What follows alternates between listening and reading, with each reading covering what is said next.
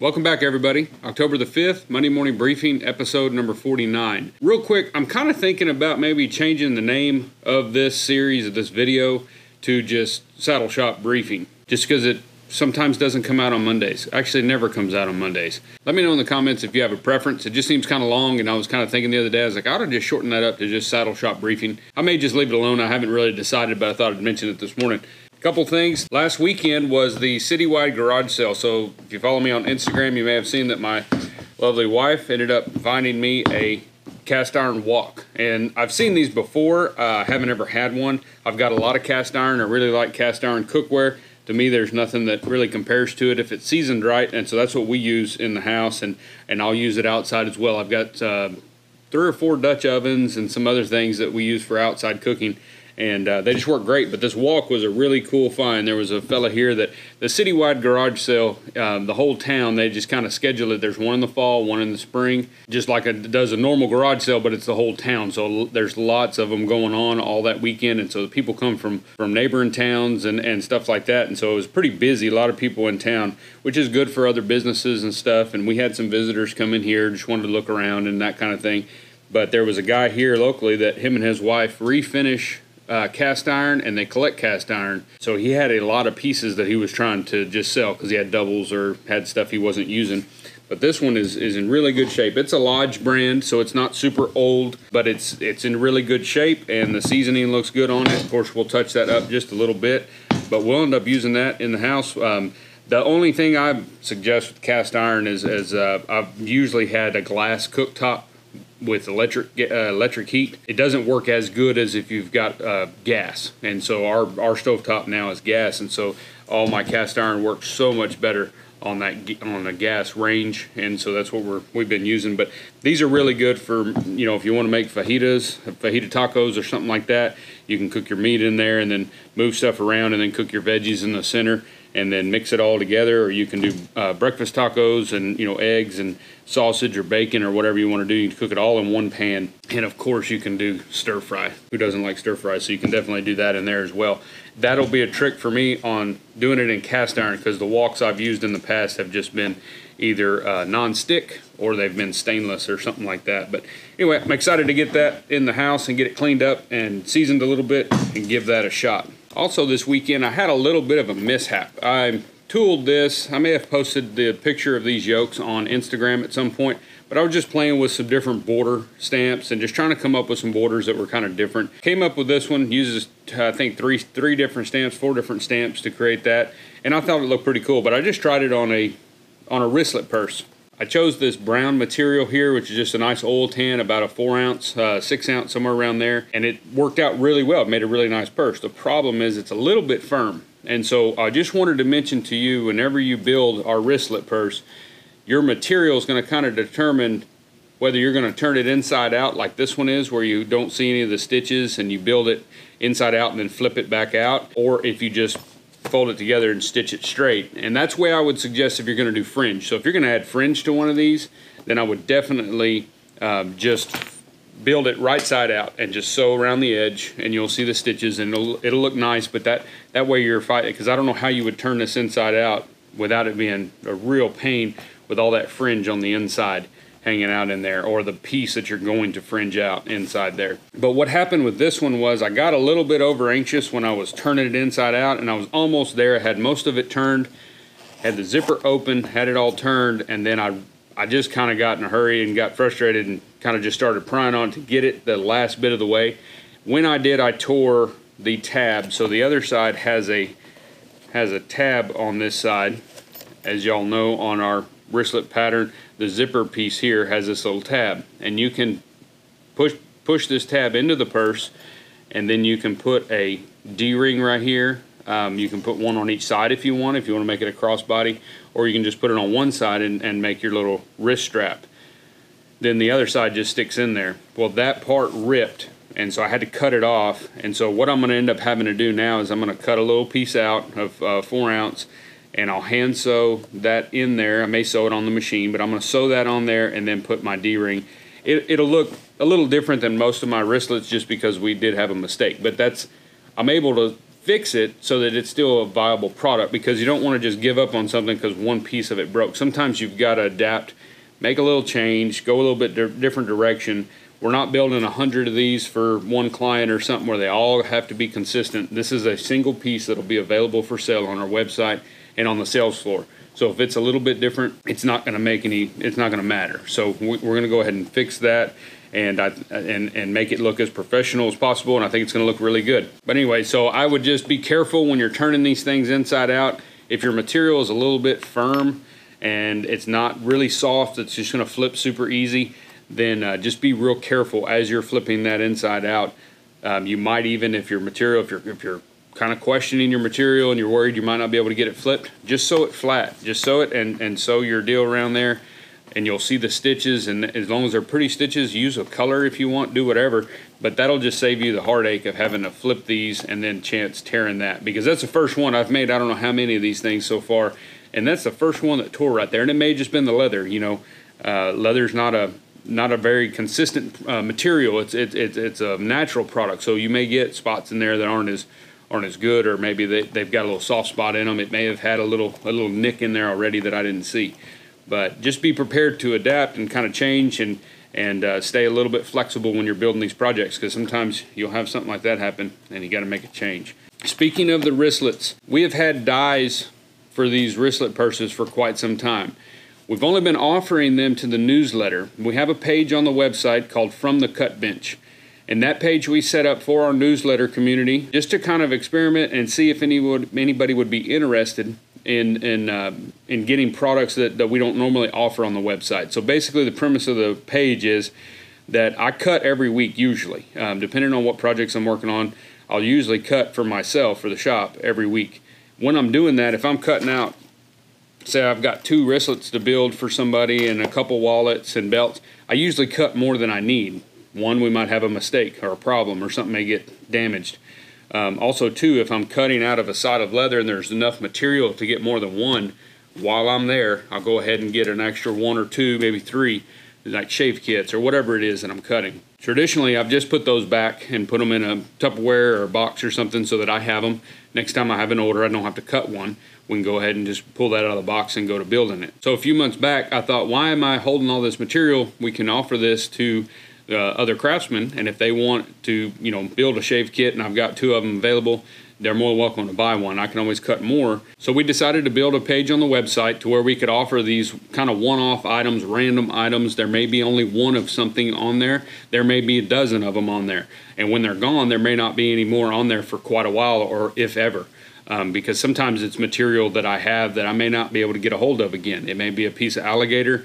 It may be a piece of ostrich. It may be a certain color of oil tin that I'm cutting parts out for the wristlet or something else, and I might not be able to get that color or that product again. So it's not something that we want to offer all the time on the website on the material pack page, because it's not something I can reproduce, going forward. So the page is really just set up for that. If you want to peruse that page, it is now live on the website. It was always on the website, but it wasn't in the navigation.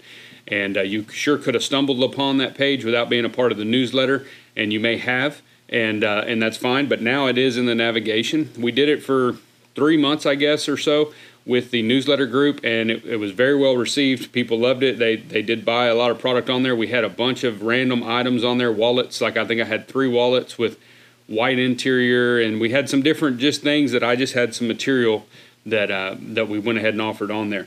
And so it's been doing good. So we decided to go ahead and open that up to everybody. So it is on the website. It's under Leatherworker Resources. Right below Material Packs, you'll see From the Cut Bench. That's the page. And I would suggest checking that page out once a week. We are still going to notify the newsletter first whenever we add new stuff to that page. So they get, the newsletter, we send an email out once a week, once every other week, sometimes once every 3 weeks. It just depends on what's going on. Like I said, I don't send a newsletter unless I have something valuable to tell you, something new that's out, or just some information I want to relay. And but they will still get notified when I add stuff to that page. I will notify them directly, and then if after a couple of days we might share something off that page on social media. But if you want to kind of check that page out, you can sure go to our website at dgsaddlery.com. And like I said, it's under Leatherworker Resources at the bottom underneath Material Pack. You'll see From the Cut Bench, and you can check that out. Right now we've got, I think I cut 12 maybe. I don't know how many's on there left, but we cut some just single ply belt bodies. So this is a 12, it's actually a 13, 15 ounce leather I cut from our saddle skirting that we build our saddles with. And then I leveled them off in our splitter. So they're all consistent. And they're finished out to roughly about 12, 13 ounce, somewhere around there. So if you're wanting to build a single ply belt, not lined, but a single ply belt that you can tool and then just edge it and slick it, and you don't have to sew it, you don't have to buck stitch it, you don't have to do anything. You still can if you'd like, but it would be just a single ply belt. We have some of those available on there. We also offered, which we're sold out of now, but we offered a 3-pack of the belt bodies for the lined belt material packs. No liners in this pack, just 3 of the belt bodies. So if you have plenty of lining material for your belts, you just need the bodies or the 9-10 ounce, then that's a great little value there. 3 of those. And then we've got a lot of the wristlet purses. We've been offering those, like I said, on that Cut Bench page for quite a while, and everybody's really enjoyed those, and they've been building a bunch of them. And so the dies are working. I've built a bunch of them. The dies work well. It just saves you so much time, especially for the zipper piece, not having to cut that out. But we've got a full material pack. None of these packs will contain the zipper and the little strip for your wristlet, because some people do crossbody, some people do wristlet strap, just a little short strap. And so we don't offer that material, and we don't offer the zipper, mainly because I can't get a consistent supply of zippers. And so as many of these as we sell, it would just be very difficult for me to have enough zippers. Maybe at some point we'll get the zippers that we like and offer those. But I'm still trying to find the perfect zipper for these things. Like I said, this new zipper, we'd send it out in the newsletter, and it's got a big ring on it, and you could put a little tassel on here or something like that. So I really like that zipper. I just haven't used it enough to know how well that pull is going to hold up. Sometimes these things are cheap and they break, and so we don't want to offer that to you if it's going to be kind of junky. But I'll use it just to try it and see. They seem really good. They seem like they're going to hold up really well. But use whatever zipper you want. But so we have those material packs. They have the two pieces of your chap material. We've got a couple different colors of those, a bunch of different colors of those actually. And so the 2 body pieces are clicked out, the 2 yoke panels are clicked out, and then the piece for the zipper in the middle is clicked out. All these pieces are pre-cut, all out of Hermann oak leather, except for the chap leather, obviously. And you can get one of those. We've got, like I said, a bunch of different colors on there. And then we also are offering just the veg tan pieces in a 3-pack. So you'll get 2 yokes and a zipper panel times 3. So you'll get 3 setups basically. If you have plenty of chap leather laying around, or you have some chap leather you're wanting to make some of these for, then you can definitely get the Hermann oak veg tan parts for these purses. We offer those as a 3-pack on there as well. But like I said, that's going to be on there. There's things that may move over from that page onto the material packs page, because the material pack page is something we want to keep in stock all the time. The Cut Bench page is just more random things that I cut out. It might be a breast collar, it might be, there's some rope can lids on there, it might be a couple shave kits or something. It's just going to be random things. As I get a spot and I cut some extras, I'll throw them on there. It's just giving me a good way to offer you some more Hermann oak and more options than just what we do on the material pack page. And then if they start selling well and they do well and all that, then maybe we'll convert those to a permanent product on our website on the material page, and that way you can get those anytime you need to. But if you get a chance, check out From the Cut Bench. Been up for a while, but it's only been for the newsletter. If you're not on the newsletter, you might want to try to sign up for that. Like I said, we will send out a notification when we put new stuff on there, so it's a good way for you to know first that it is on there. We don't trust social media to really get the information out to everybody like they're supposed to, or like it's supposed to work, just because everybody knows how that works. So we don't trust that, so we kind of rely more on our newsletter to get information to you to ensure that you got it. So it comes to your email, you can read it, you can trash it, you can not open it, it doesn't, whatever you want to do. But if you want to hear from us, then be sure and sign up for the Leathercraft newsletter on our website. There's a bunch of forms on there to do that. All you got to do is put your name and email address in there. The next thing is, we are making dies right now. We should have them, I would imagine I'll have them by the end of the week probably, but we're making dies for our pancake knife sheath. These dies will fit a double blade trapper, like a case trapper, Moormaker, any kind of little double blade trapper knife. That's what this pattern will fit. We've already got the fold over knife sheath die, and we've been selling those. Everybody's been building those sheaths, and those are great. The pancake scabbards are also very popular, and we build quite a few of those, and I do not like cutting these out by hand. They're not a whole lot of fun. So we're getting dies made for the front piece and the back piece. The dies that we're getting will not have the slot in there. I had originally sent the pattern in for these 2-inch slots right here.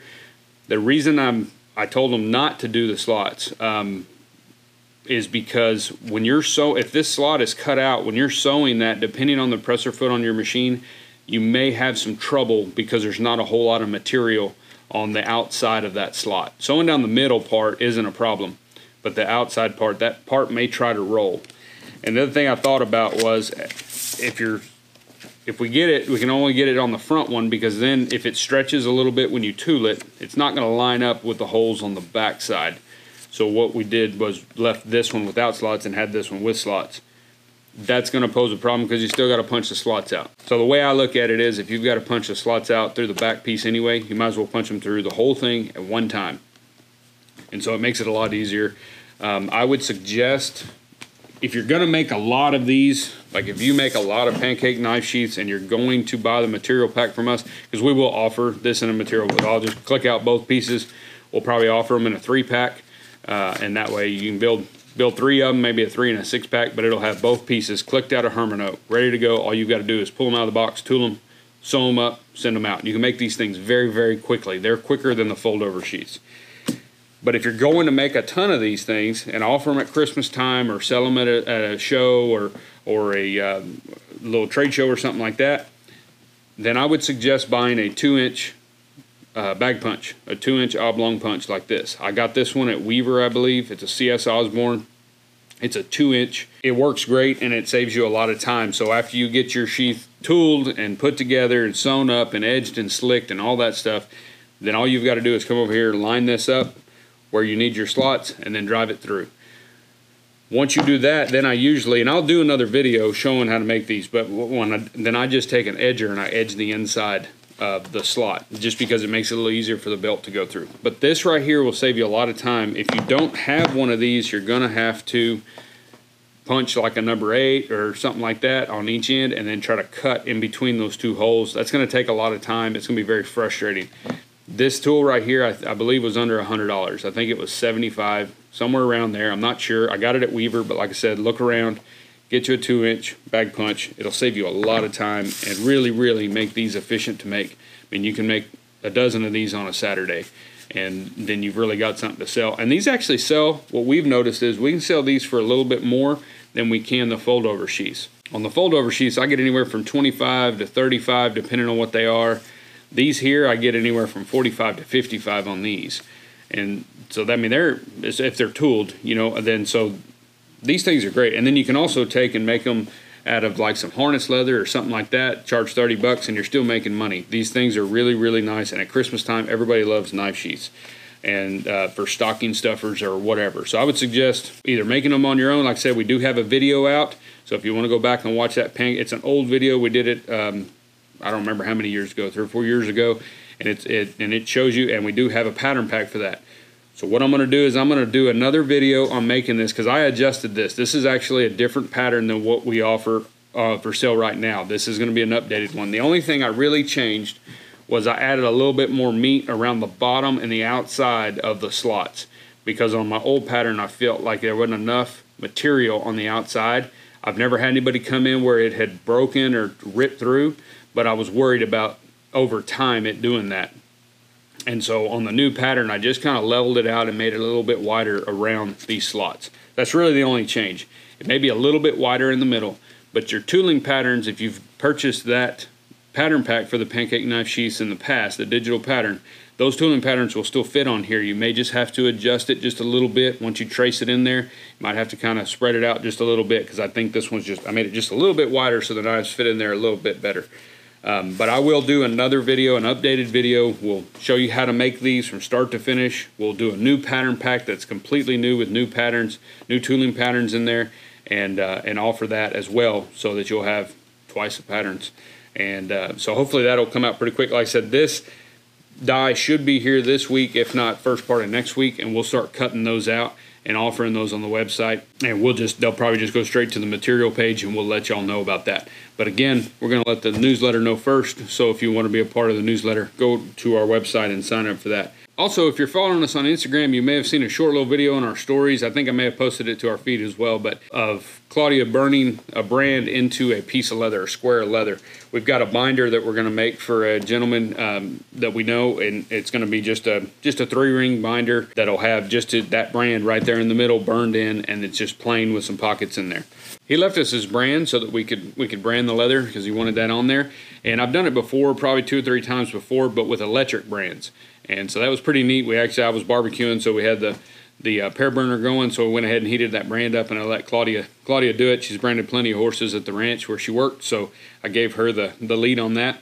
The only trick when you do that, if you're going to burn a brand into leather, it works out great. It does smoke a lot. The first one I did in the shop and smoked out the entire shop, and everybody was kind of upset. So you might want to do it outside. But when you do that, your brand needs to be hot, obviously. You want to go, just like you would on a cow, put it down and kind of make sure you get it all, roll it a little bit, and then get off of it, because you will go through, maybe potentially all the way through, or at least scary through the thickness of leather. That piece of leather was 9/10 ounce, and Claudia probably went down about 3/16 of an inch in a couple spots. So we got a little close. I think it's going to be fine for the binder. We're going to line it as well too, but that's the only thing I would kind of caution you on. It works great. Don't be scared to do it. It's only leather. If you mess it up, you can cut another piece, but just don't stay on it too long, because it will go through. It also kind of burns and crackles just like it would on a cow, but this is some of the tannins, I guess, and the oils that are in the leather kind of get crusty. After it cools, then you can brush that off. You will get a little bit of fire staining around the outside of the brand. You just got to kind of clean that up best you can, and then I'd oil it and bag coat it. It has a really neat look when it's done. I'll try to show a picture of that in next week's Monday video if I can get that finished up this week, and kind of show you how it looks when it's completely done. But yeah, you can do it with little brands, big brands. We've got our brand in 2 different sizes, so she wants to try her brand on there now, and on a piece of leather, make something for her and do it. So, but I would suggest, if you're doing it, especially super thin leather, and I would say, like, if you're going to do, say, 4 ounce, or try doing it on a wallet or something, you need to be real careful, because as that thin of leather, as it heats up, it's going to draw, and so it'll kind of warp and shrink a little bit around the brand, and then your piece of leather is not real flat. On something thick like 9/10, maybe even 5/6, something like that, it should stabilize. It shouldn't be an issue. So, but if you're doing real thin leather, just be careful. You might want to just kind of touch that and get off real quick, so that you don't.